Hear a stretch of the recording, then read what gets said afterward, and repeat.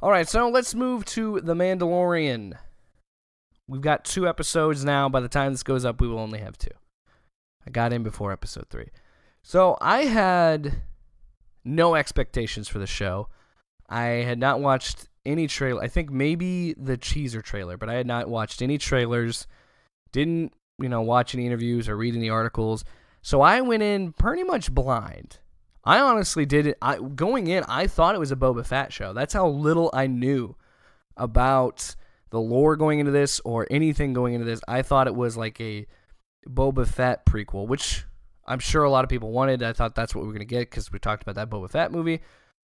I like the fact that it's not a Boba Fett movie. I think that's pretty cool. But anyway, so that gives you my level of knowledge going into it, and I'm actually extremely happy I had nothing going into this. No idea of what I was getting into. I didn't even know who was in it, to be quite honest. All I knew was Jon Favreau created it. That's all I knew. That's it. So my thoughts are, it's awesome, man. It is my favorite new Star Wars content. And this is coming from a guy who I had my issues with The Force Awakens because I just felt like some things seemed a little rushed. Obviously, it's the usual criticisms of, it felt too much like A New Hope. I thought that they kind of rushed into Rey's abilities with the Force, things like that. Minor things. I enjoyed the movie for what it was. I had a good time with that movie. I'm also a guy that even liked The Last Jedi. I know it's crazy. A lot of people hate that movie for reasons I don't understand, but I enjoyed The Last Jedi. I actually enjoyed Solo. People hate on Solo, and I thought that was a fun movie, and I enjoyed Rogue One. So at this point, if you're listening, because I'll clip this out, if you're listening solely for the Mandalorian stuff, you might have already checked out because I might not be a credible critic on this because I said I liked Solo and The Last Jedi. Rogue One, that gets the street cred. People like that movie a lot. I do too. I think it's great. That being said, all of it being said, so I'm someone that's not like, screw The Last Jedi, screw Solo. I'm not that guy. I kind of like all of it. The Mandalorian is better than all of that. And I think by a mile. That's how good I think The Mandalorian is. And I think I like The Mandalorian so much. It's a similar thing to why I like Rogue One so much. Spoilers. I think the reason I love Rogue One, while it does patch things to another movie, while it brings in more of A New Hope, and it's attached to that directly, especially the ending, it has a definitive end for its characters. There's not an overarching thing. It's not a saga. There's not going to be a Rogue One trilogy, and the characters, again, spoilers, all the main characters in that story die. It's over with them. It's dead. They all die. It's done.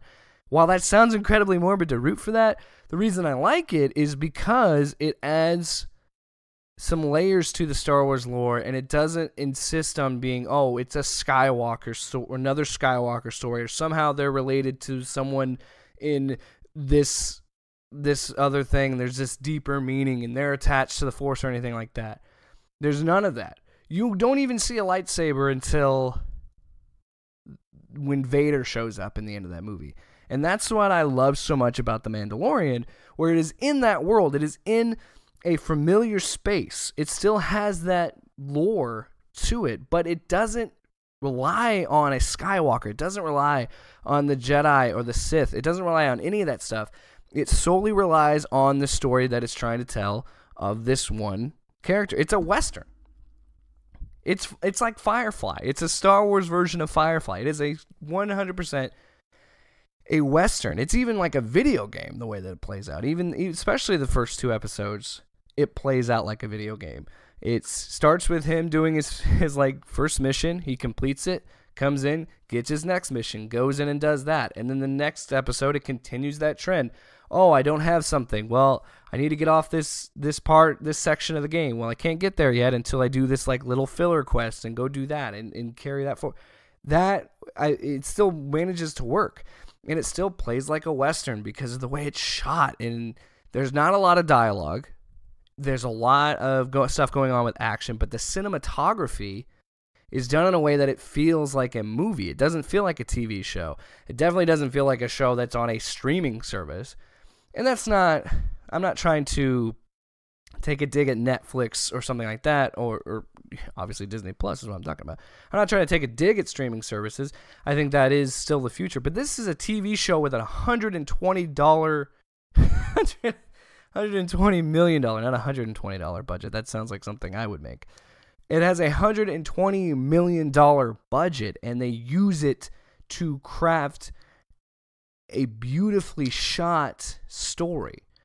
What they were able to do with just visual storytelling is fantastic, and I think that harkens back to more of an old school style of Star Wars. And I'm not saying the new Star Wars movies don't have that level of scope in cinematography, but I'm saying that The Mandalorian really focuses in and hones in on what really made the original trilogy so great. Was they didn't need a ton of dialogue. They didn't need a bunch of all this silly stuff with politics and things like that to weigh it down. It simply is just saying a story. This is what happens.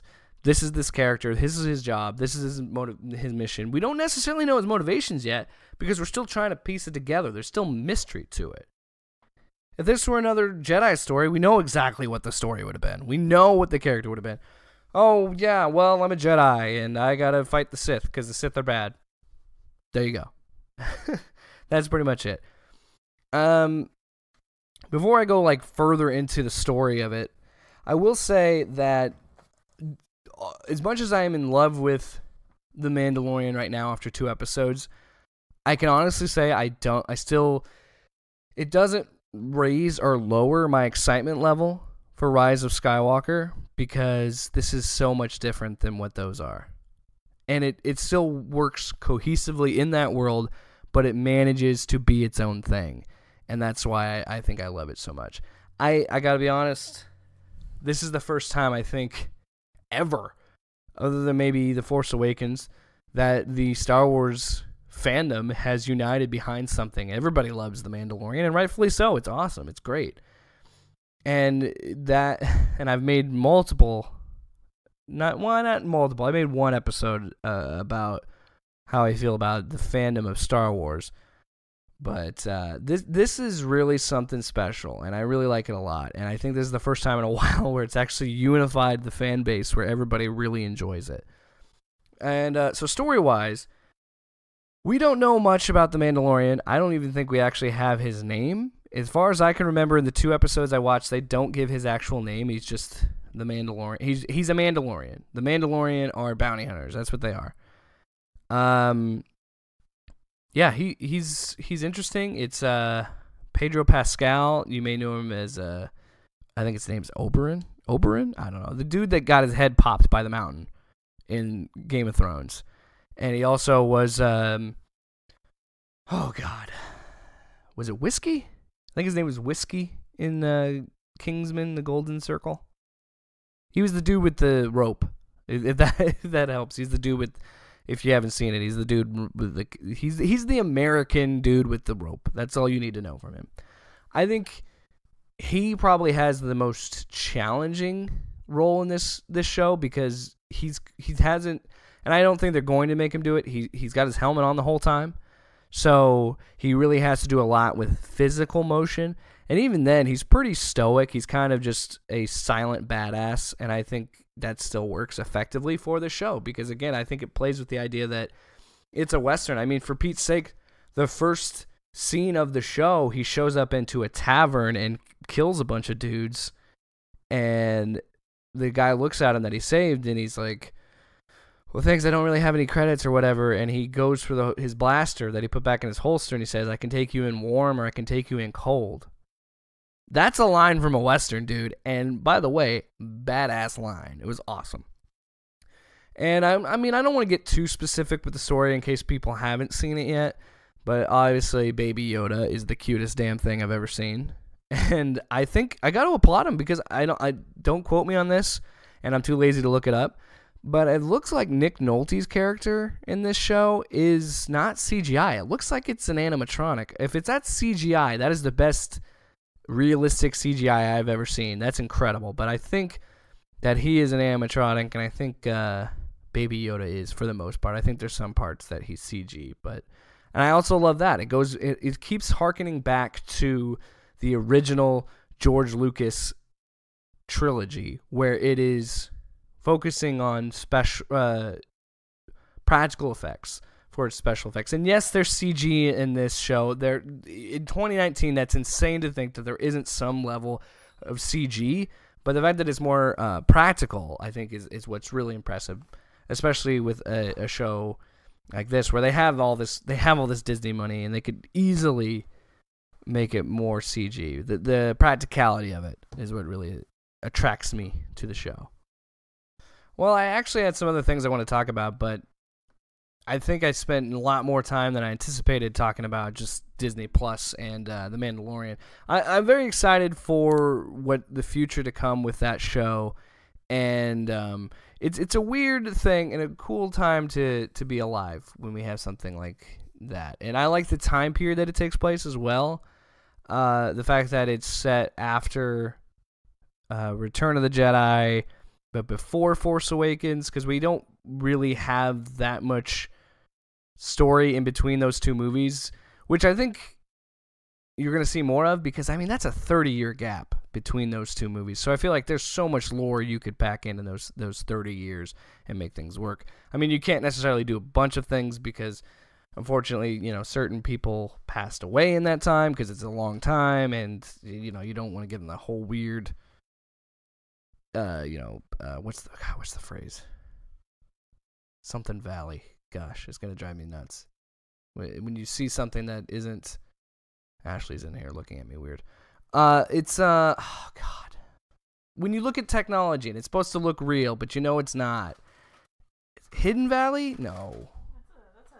Hidden Valley's ranch. Oh god, Uncanny Valley. Uncanny Valley. That's what. And then you get in the whole thing with the whole thing when it comes to likeness and paying the family's estate, and then you get messy. It's like you don't want to. It's and then you're like, how much time do you pass before someone passes away? When can you use their It's a weird, messy thing. But that's the thing you run into. But you could just kind of avoid that and tell your own stories, be original in that world. There's so much lore that could be made in Star Wars, and I think that's what's really enticing to people, is the fact that you can just do so much in those worlds. And it isn't slowing down. I mean, Jedi Fallen Order came out last week. I haven't played that yet because I'm broke, and that's life. Wait for those Black Friday sales. Ooh, Cyber Monday too. Get all them deals. Says a lot about our society where that's a holiday in and of itself. I made a whole episode about that last year. I'm not doing it again. Not doing it again. Not the 2019 version. Stop making people work on Thanksgiving. That's the gist of it. That's what you would get if I kept doing that. So I think that's pretty much it for this week. There's some other things that I wanted to do, but those are just silly things that I can do whenever. Have you gotten Disney Plus? What do you think of it? Did you think are you like me where you try to get away from it, but then you realize, oh man, it's 11 o'clock on a Tuesday. I should go to bed, but you know what? I want to watch the first Avengers movie, which, by the way, still holds up really well. It's great. Another reason to watch The Mandalorian, you don't really need that much knowledge going into it. You could go in with the least amount of knowledge of anything Star Wars and really enjoy it, because it's so much its own thing. You'd get more out of it because obviously there's Easter eggs and things like that for fans. But I honestly think you could go in with no knowledge, maybe just casually seeing one of the older movies and go in and be like, oh yeah, this is a fun show. This is cool.